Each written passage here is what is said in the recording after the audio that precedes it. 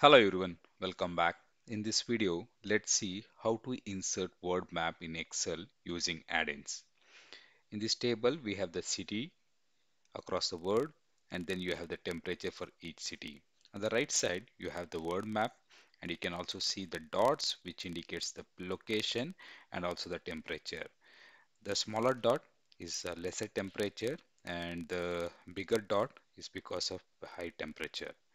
Now let's see, we also have some settings here where currently it is in bird eye view. So let's make it road and then you can also make some changes in the color. Let's make it to red color and then you also have option of filters.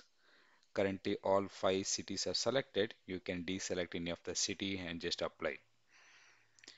Now let's see how to insert this. For that I go to insert and then you have get add-ins. In my case, I already added here. That's why you can see it is reflecting here. Otherwise, go to get add-ins under stores, type it as word map,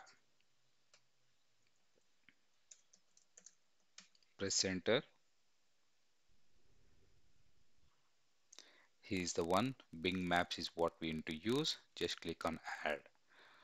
So now let's see how to add. I'll go to the sheet 2, go to insert, and once you add there, it will reflect here. So just click on this. So it's loading now. So insert sample data, and here is the data where you need to insert. So let's go to sheet 1, copy this data, city and temperature. By default, this is how it comes. Let's replace this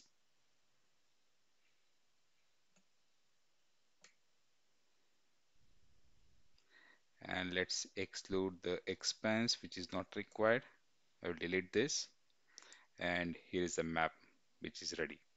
Thank you.